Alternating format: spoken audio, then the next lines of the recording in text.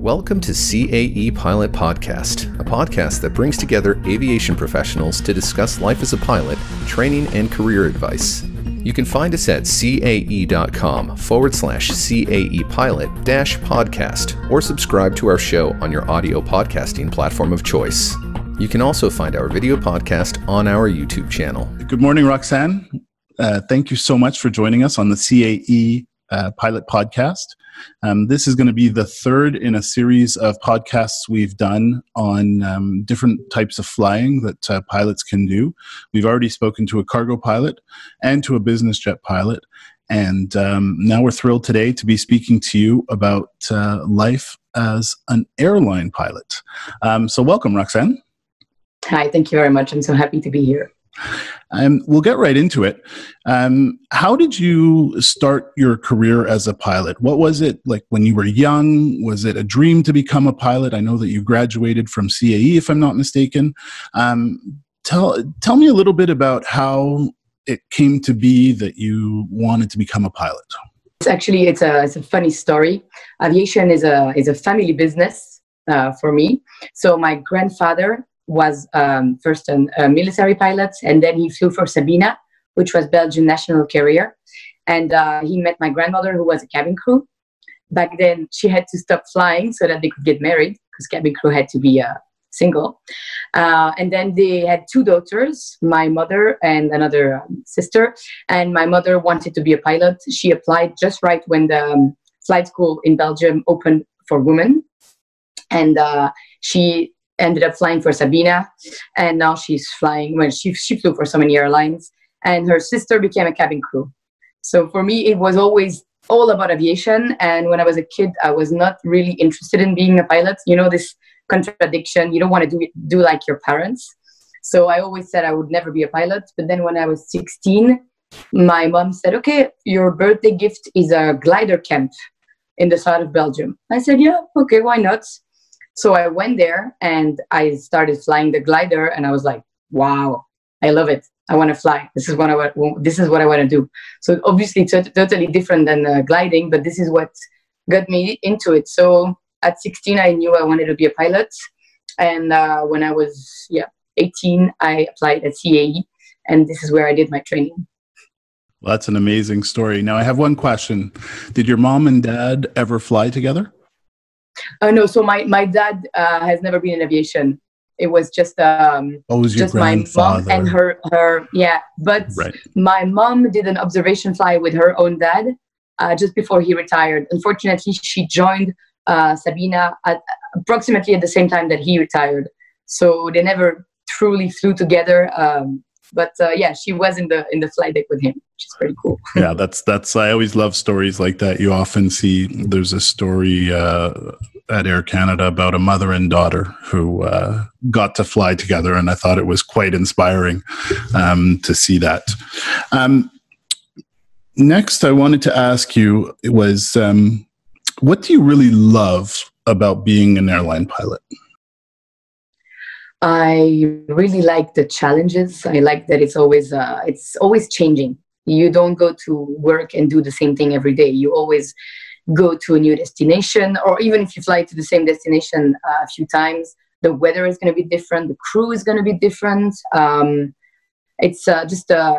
don't like routines. I don't like to do the same thing every day, wake up at the same time. So I always really like that about aviation. I love traveling. I like that when you land somewhere, then it's not over. You're up for new adventures, going and visiting cities. I really like meeting people from all over the world. That's really cool too. And flying with different captains, talking during the flight. I really like talking.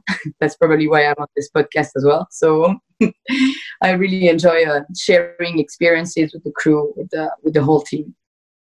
And I should have asked you, what aircraft do you fly? Airbus 330. Oh wow! So that's wide body. That's some fun flying, right? So you really get to travel quite a bit. Yeah. You mentioned talking to captains and all that, and it just comes to me. What do you think you get from from, working with a captain who might have more experience than you? Do you find that that's sort of like an extension of, the training that you do, whether in the sim or in a classroom? Do you find that there's a lot of value to that?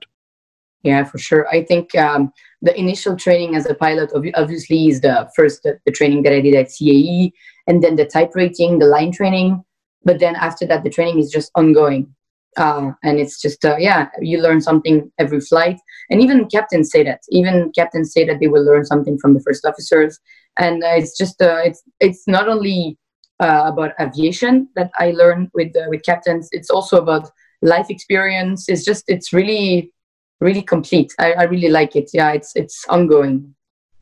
And I think you're right that as we were talking about before, working for an airline, and whether it's as a pilot or a cabin crew, there is a certain way of life that takes, I guess, some adjusting to, because it's quite different to what anybody else does in a lot of ways. So you told us what you loved about your job. Now, what do you find most challenging about your job? Recently, so I now have a baby, a little girl, and this has become my latest challenge. It's actually, I used to love going for long trips, and even though I'm married, and my husband is a pilot as well, so you see, I'm keeping up with the family trend. I used to love going for long trips. Now that's really hard. So it's hard being away from my family, from my daughter for long periods of time. So that's not easy. Even though I've been used to it, because I grew up with a mother being a pilot, so I've been used to it. But experiencing it myself now, it's a lot harder. What's hard as well is the sleep, the lack of sleep, and the completely disrupted pattern. That's really hard. Waking up in the middle of the night, and then sometimes landing in the morning and going again at night, so sleeping during the day. That's really hard. That's something that I don't, even though I said I don't like routine, so I don't mind doing different things at different time, and not having the same week as everyone. The lack of sleep and the sleep pattern, that's hard. So that's about it, I think. And do you have flexibility with your schedule in terms of doing, whether you do long haul, short haul, coming home? It's a mix. So that's really, really nice. Actually, I really like it. I like the mix of operation. I like doing sometimes short haul, quick turnaround, which is fun. And then the next day or the next week, a longer flight. That's something I enjoy. And yeah, there is a lot of flexibility with the days off, with the leave. So that's a good, it's a very good life, actually. It's just sometimes the lack of sleep can be a little overwhelming, but they have tools for that as well. So. Yeah, I was going to ask you, what tricks do you have to sort of, you talked about sleeping during the day, and that's, quite common, obviously, in the airline industry. What do you do to sort of help yourself through the challenges of sleep patterns and whatnot?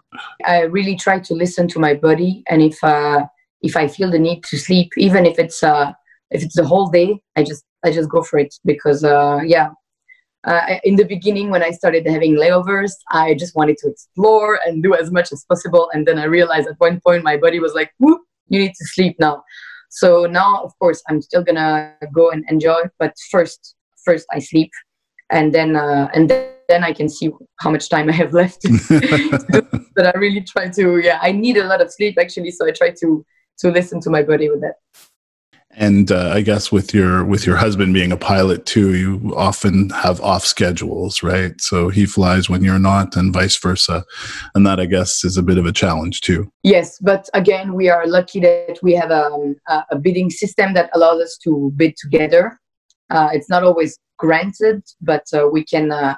So this is how we make it work. We request for the same days off, for the same leave, and that way we spend a lot of time together. And actually, the thing as pilots is that we have, I think, a lot more time off than other people.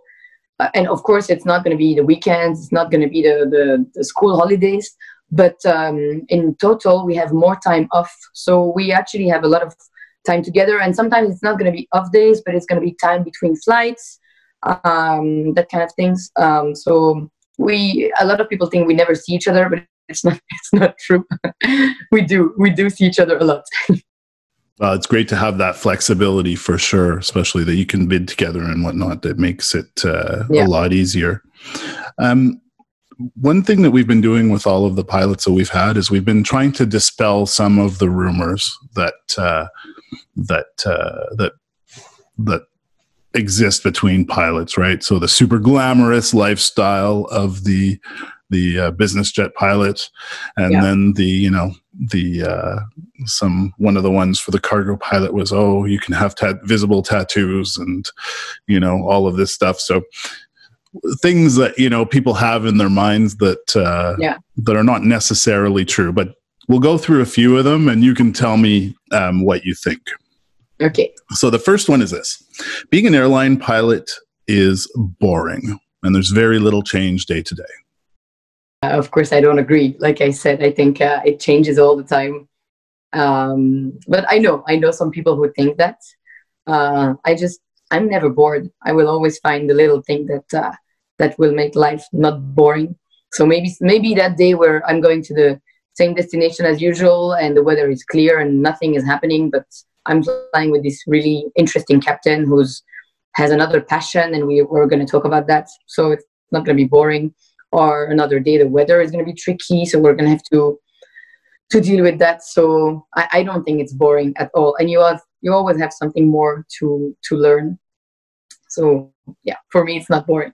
Do you think that also has to do with the aircraft you fly? The fact that if you were flying a 737, doing more short haul kind of flying versus flying an A330, where obviously you have a bit more range. Do you think that sort of takes away from the routine? Yeah, it could be. Maybe pilots flying short haul and doing a lot of sectors in the day.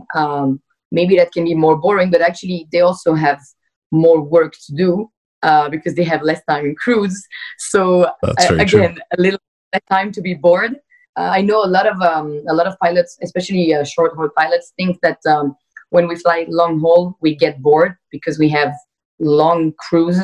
I never got bored. I always found something to do, whether it was reading a manual or talking or whatever other thing I could find. But I think you can always say that it's boring, but it's a different kind of perspective.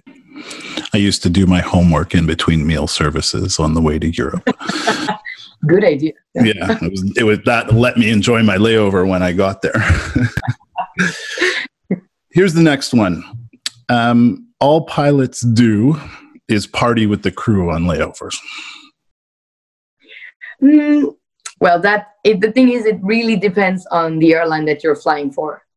So I think that's true for a lot of airlines. I guess unfortunately or fortunately, depends on what way you look at it. The airline that I fly for, we don't really have that crew connection, unfortunately. I mean, for me, so we don't have that thing that where the whole crew always meets on the layover and always has dinner and always goes out. Most people just go their way and don't meet. So that's kind of sad. But of course, I've had a lot of really good layovers where we found this crew synergy and where we went out. So true and false. It's just it depends on the airline and the people. Yeah, I guess that makes a lot of sense. Airline pilots, here's another one. Airline pilots have longer layovers than other types of pilots. Depends on the airline. In my airline, it's quite standard. Most layovers are 24 hours. That's not very long, according to some other airlines. But sometimes we have 1 or 2 days off. It's usually not where you want to have those days off. Well, so yeah, some airline pilots have very long layovers in all those paradise places. That's not the case for me, but it depends. And like I said, where I used to love having those long layovers, now with a baby at home, I prefer to have shorter ones. Like 24 hours is perfect. Yeah. It's enough time to go and have a good meal and visit something and then still have some sleep before the return. So for me, that's perfect. And here's another crazy one, and you can choose to answer it or not. There's a lot of flirting between pilots and cabin crew. Well, everyone knows that. Best answer ever. Yeah, well, if you just look at the rate of marriages between pilot and cabin crew, this is just what happens afterwards. I mean, most of my pilot friends are married to cabin crew, so that must have come from something. But again, depends on the airline. Like I said, again, in my airline, it's not really encouraged. They don't really like it, so I think the incidence is lower, but still that's true. Yeah, I've seen it. I've seen it on so many flights. So yeah. I wonder too, though. I feel like that's also an understanding of the lifestyle, right? Like if you have a mutual understanding of how things work. So if you don't get home at 6 o'clock that night and you only get home 2 days later, you understand why that happened. Whereas for the regular person, that's kind of out of the ordinary and not understandable. Yes. Yeah. I think it makes it easier actually. Yeah. Because we know what it feels to just fly all night and be super tired. Where another person with a normal job maybe would be like, oh, let's do this and that, and they don't understand just how drained we can feel. So yeah, I agree with you. Airline pilots don't do much flying because aircraft basically fly themselves. Yeah, it's kind of true. More and more airlines really encourage pilots to use automation. So myself, I try to practice my hand flying skills as much as I can, and I will always ask the captain if I can disconnect the autopilot earlier, of course, within the standards in the manual. But yeah, it's automation is really recommended now by the manuals. So I guess that's true. And I guess that has a lot to do with passenger comfort and whatnot as well, or? Yes, of course, yeah. Next stereotype, I guess. Being an airline pilot is super glamorous. On paper, it can be, especially when you see all those Instagram pilots. You of course it's like that on social media. You only show the good stuff, right? You show the good beach that you went to on that layover, and you show yourself in your uniform before the flight, not after the flight where your hair is all over the place and you have red eyes. So it's not as glamorous as it can look.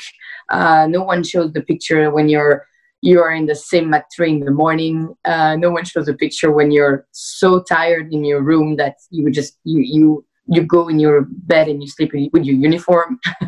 So, are you saying that airport hotels aren't glamorous?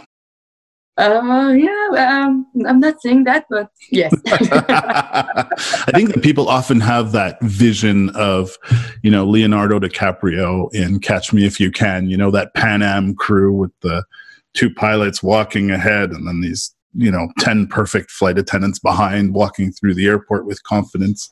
That always makes me laugh. That sometimes is the image that people have. Well, but this is the looks that I get when I walk in the airports. I can really see that. I can see that people are still amazed by the uniform, and especially in my airline, we have a hat. Yeah. We have a pilot hat that it really looks like a pilot uniform. And then I'm a woman, so obviously a lot of them don't even know that women can fly. So I can still see this job having this aura. But no, nothing is ever as glamorous as you would see it in the movies or on social media. You always have some downsides.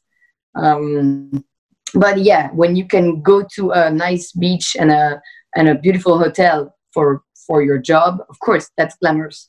But Yeah. And you talk a little bit about being a woman in an industry that frankly is dominated by men. I think what is it, about 5% of pilots are women. And you mentioned, walking through the airport and people being surprised that, she's wearing a pilot's uniform. What has your experience been, being sort of, I want to say a young woman, flying? Back in my day, the A330 would have been two gentlemen with gray hair flying. And now I've been amazed as we've done these podcasts at how much that's changed. I think it's fantastic. But how have you experienced, being, it's in the family too, but being in some ways a trailblazer in becoming a pilot? From the experience that I heard from my mom, it's been quite, and honestly, it's been quite easy. I haven't met resistance or people who really thought that a woman shouldn't fly. I can't say that I haven't met anyone who thought that. I actually flew with a few captains who told me up front that I shouldn't be there. so it's happened, yeah. But it's just a minority, and what I can see mostly in airports are people smiling to me.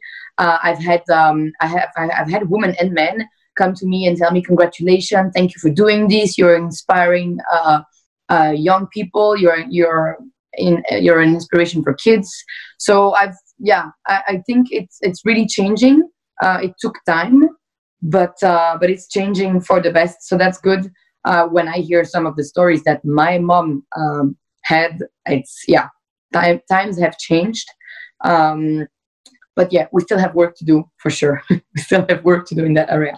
Well, the good news is, though, I think that more that young girls especially see role models such as yourself, it opens things up much more. And frankly, not just young girls, young boys, young girls, and it becomes normal after a while, which I think your experience seems to speak to it becoming just normal, just the way things are. So I think that's great. Airline pilots enjoy eating first-class food. I wish it was true. Back when I started flying, so that was 8 years ago, there was still a first class on the Airbus 330 in my airline. So I did have some caviar, which was great. I still remember, I was still in training. I was a second officer, and the cabin crew came and she said, "Do you like caviar?" I was like, "Yeah, I do." She said, "No one ate it, so if you want, you can have 3 or 4 jars." Yeah, bring it on. So I did have, well, that was great. But that happened twice. And then they removed the first class on the 330. And never happened again. However, yes, if there is leftover business class food, we always we can always choose from that. If there is not, we have the typical aircraft food. It's a little better than the one in economy in most airlines, but it's still aircraft food.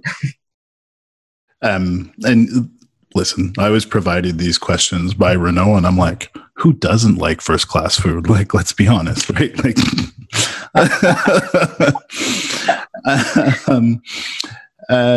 okay, another one here. Airline pilots are constantly harassed by their friends for free flights.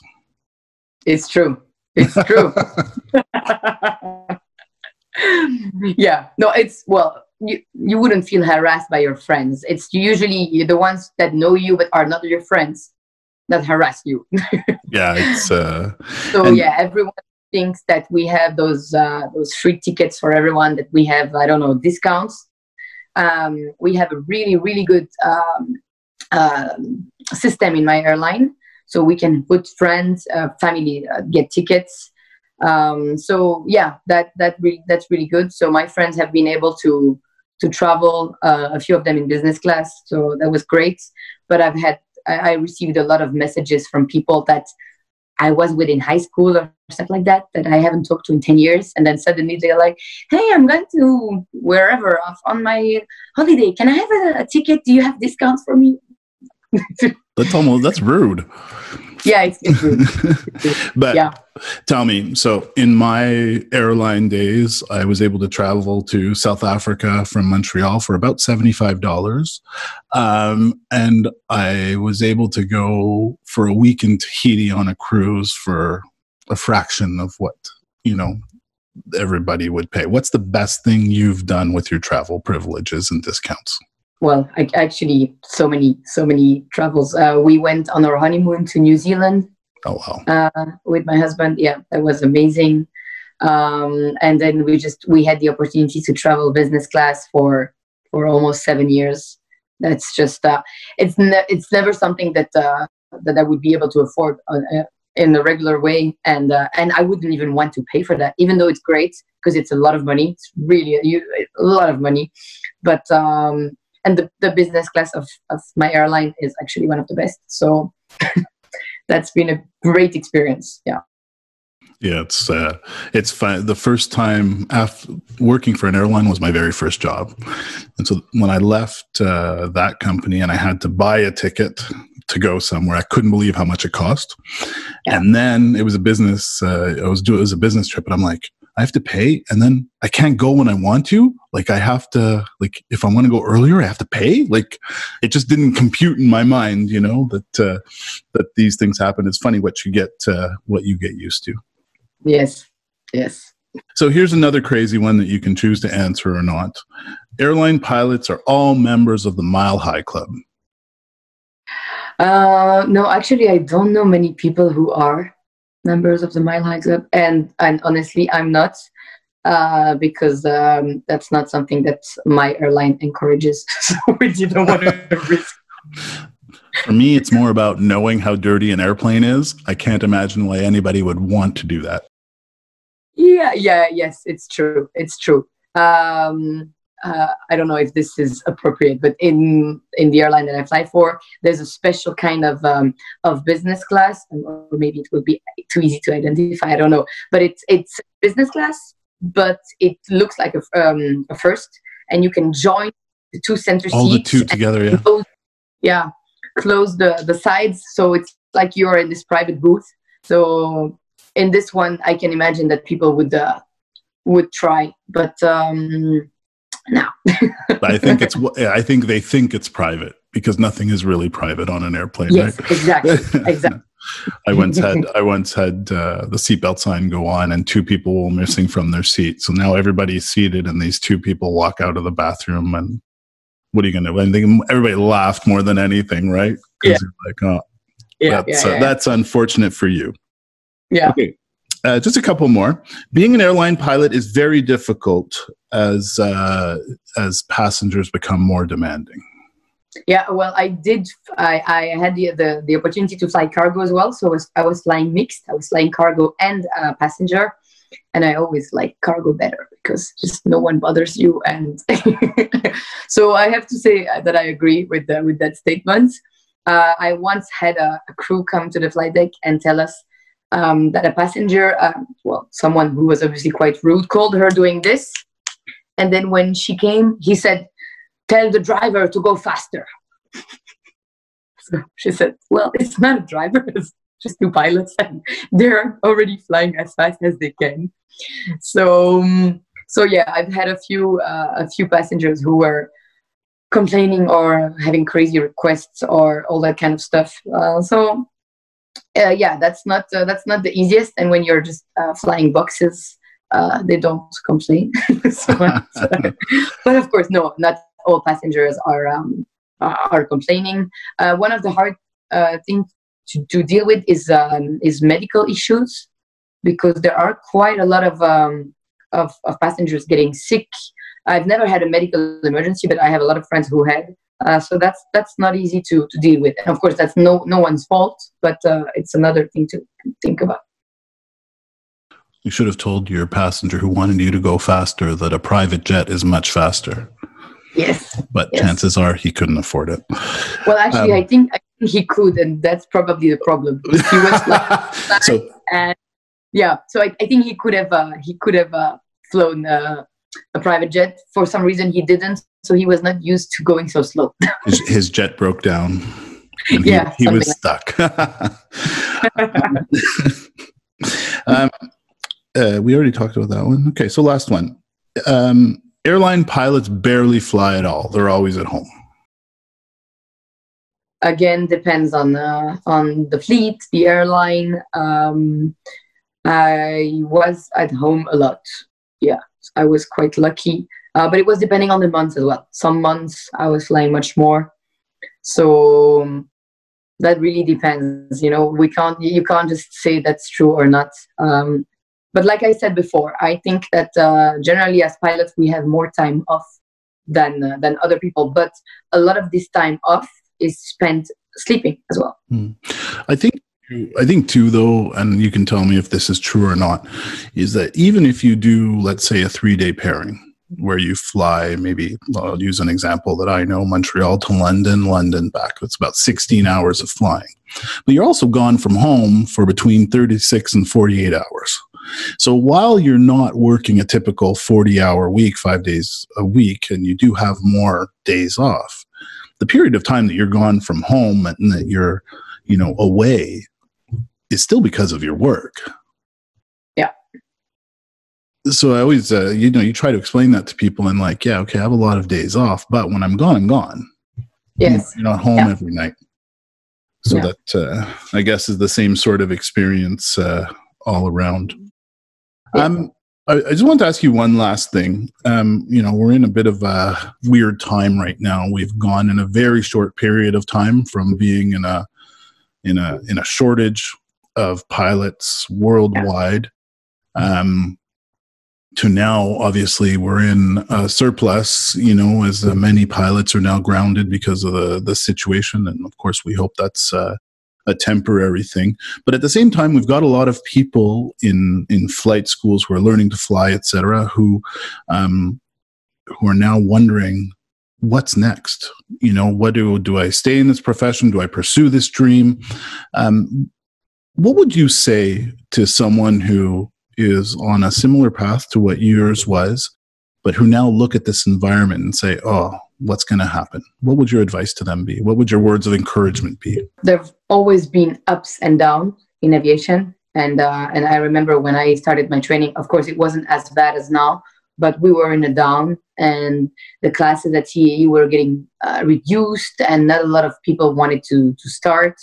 And then we all found jobs. And then there was an up that came. So I think if it's your dream, you should go for it. Maybe considering the situation right now, maybe it would be clever to study something else before, keeping that in mind, something that's related to aviation, and then starting the pilot training a little later.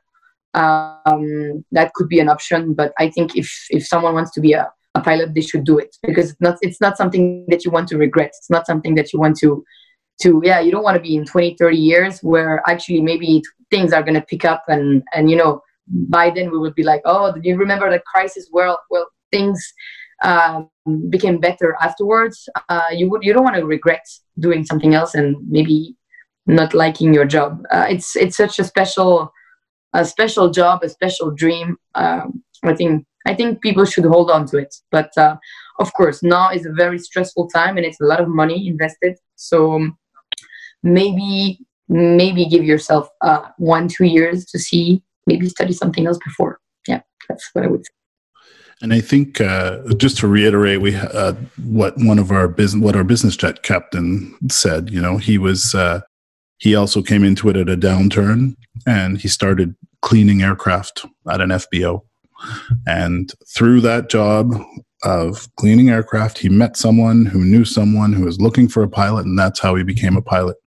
So I think your take on it of studying something else related to aviation is similar in that way. It's to find yourself within the industry, immerse yourself in the industry, learn about it, and you never know who you're going to meet next who, might be helpful to you.